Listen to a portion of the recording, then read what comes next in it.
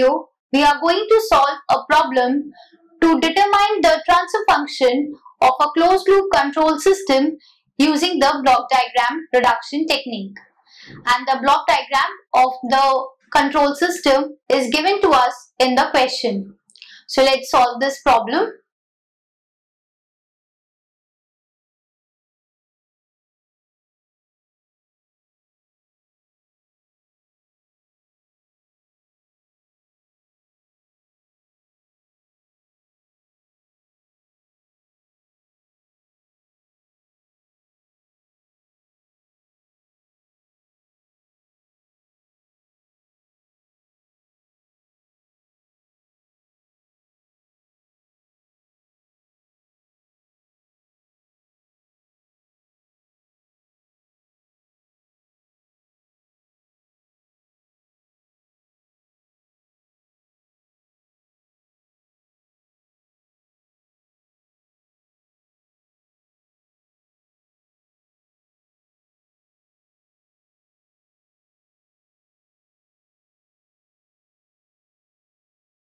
So this is our problem. Here we have to find out two ratios, C by R and C by E, and the total output for the system. So we have to find these three things in the question. So let's solve this problem.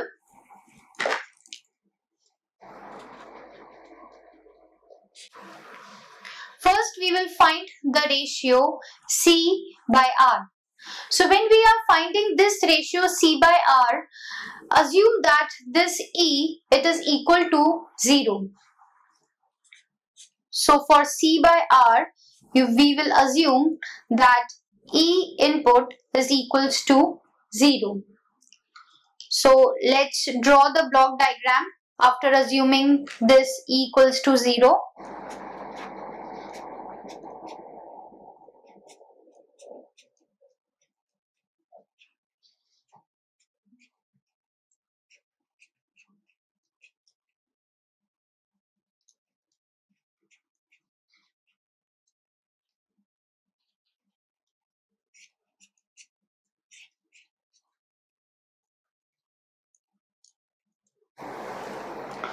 So we have assumed E equals to 0. So we will just have this summing point, and the input, the summing point will be eliminated, and the output of this block will go to direct G3. Okay. Now let's shift this. So we can see that this G3H2, this is in feedback. This is forming a feedback loop. So let's eliminate this feedback loop by applying the feedback rule.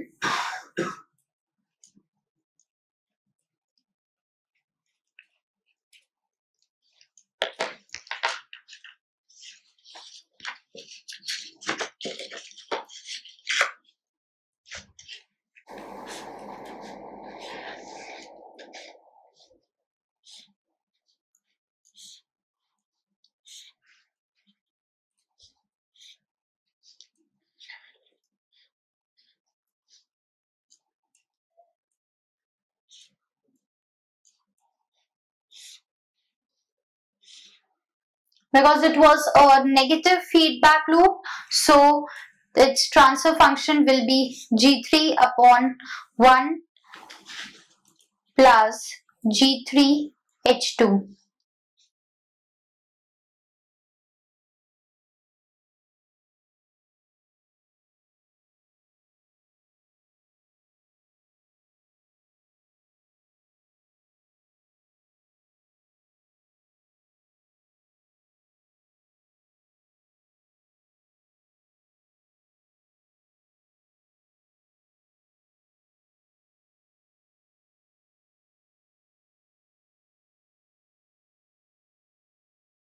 So this is what we have obtained. Now you can see that these two blocks G1 and G2, they are in parallel combination, and G3 upon 1 plus G3H2 and G4, they are in series. So we can replace these two blocks with a single block having the transfer function G1 plus G2, and these two transfer functions will be multiplied. So let's apply this.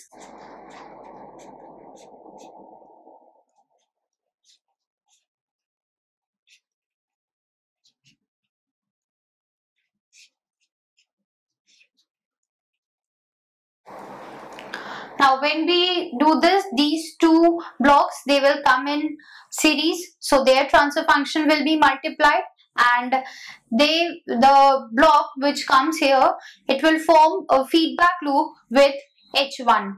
So first reduce these two blocks into a single block.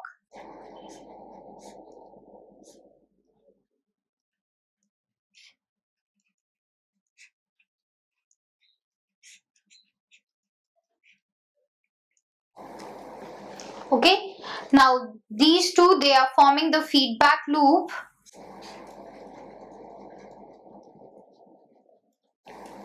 So we can reduce them into a single block having the transfer function.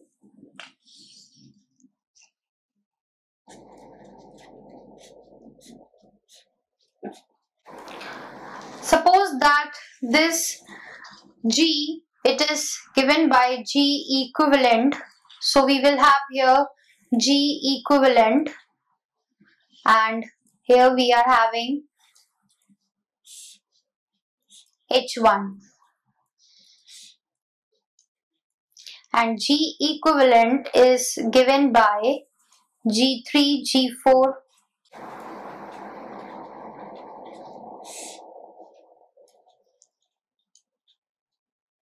So this is the value of G equivalent, and they are forming the feedback loop. So their resultant transfer function, that is the ratio of C by R, is given by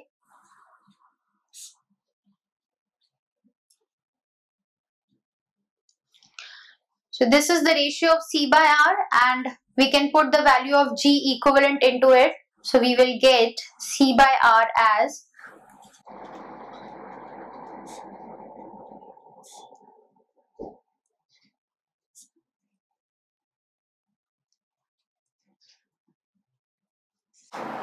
these two denominators, they will be cancelled out because they are same. So we will get 1 plus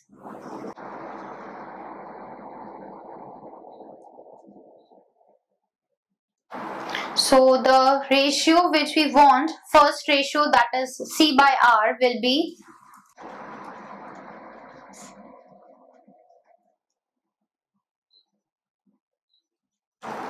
so we have find out the first ratio, that is the C by R, and now we have to find out the next ratio, that is C by E.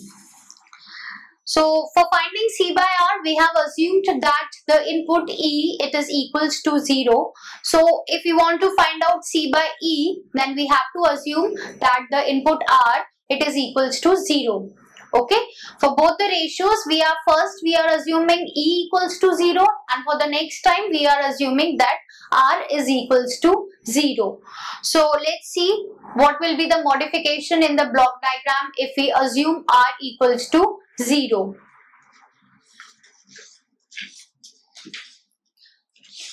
Our question was this, and in this we have to assume, now we have to find out C by E, so we will assume R equals to 0. So let's put our hand on it. So we will see that this H1 input, it will be directly given to the block G1, and here we are having negative sign, so this negative sign will come with the block having the transfer function H1, so it will become minus H1. So you have to assume that R is equals to 0, and then apply the rules of the block diagram reduction technique and try to solve this further.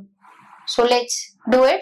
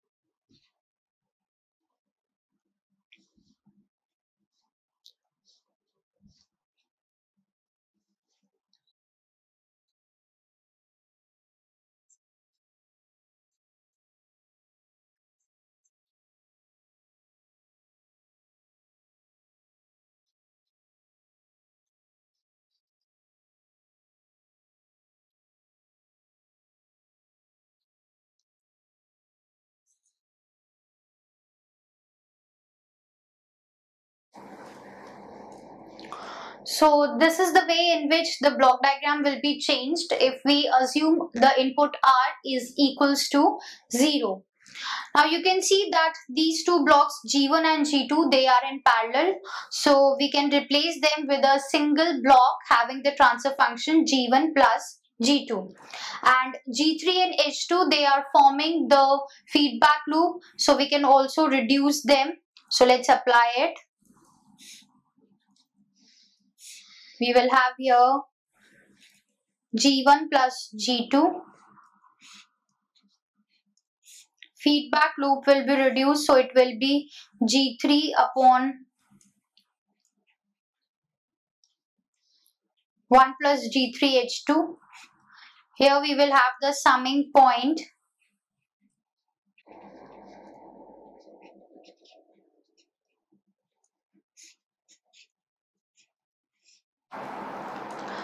Now, these three blocks G1 plus G2, G3 upon 1 plus G3H2 and minus H1. These three blocks, they will come in series. So their transfer function will be multiplied.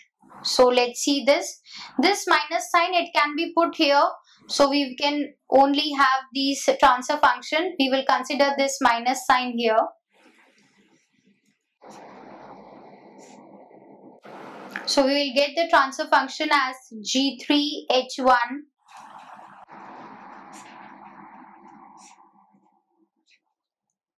minus sign of minus H1 will be here.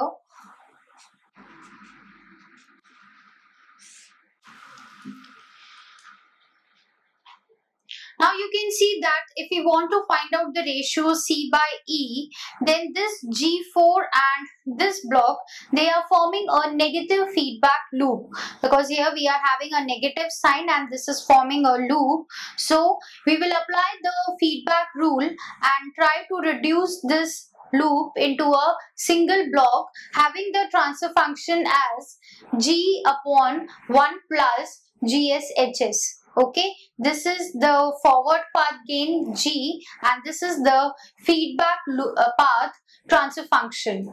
Okay, so C by E will be G4 divided by what we are having in the feedback is this. So it will be 1 plus G3H1. Okay, so let's solve this.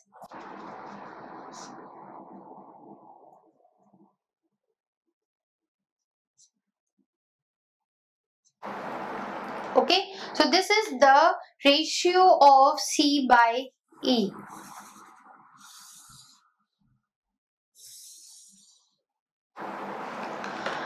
So we have obtained C by R, we have obtained C by E.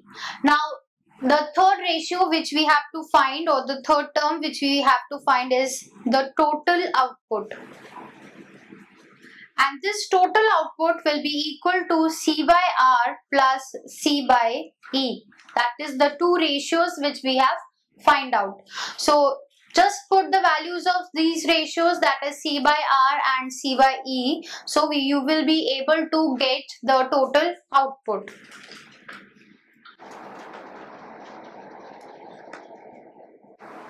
C by R was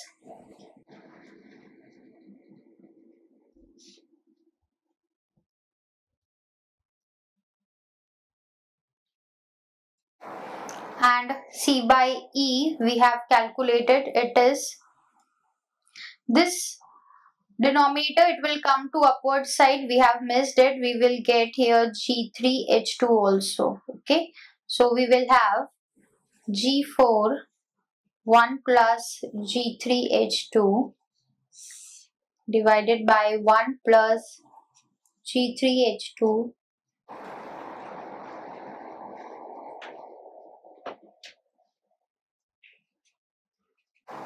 So this is our total output. Okay, so in this way we can find out the ratios, and also if we are given that you have to find there are two inputs to the control system, so you can first you will consider first input to be 0 and then consider another input to be 0. So for both the inputs you can find out the transfer function. Okay, one by one consider them equal to 0 and then find their ratios and then add up them, so you will get the total output of the system.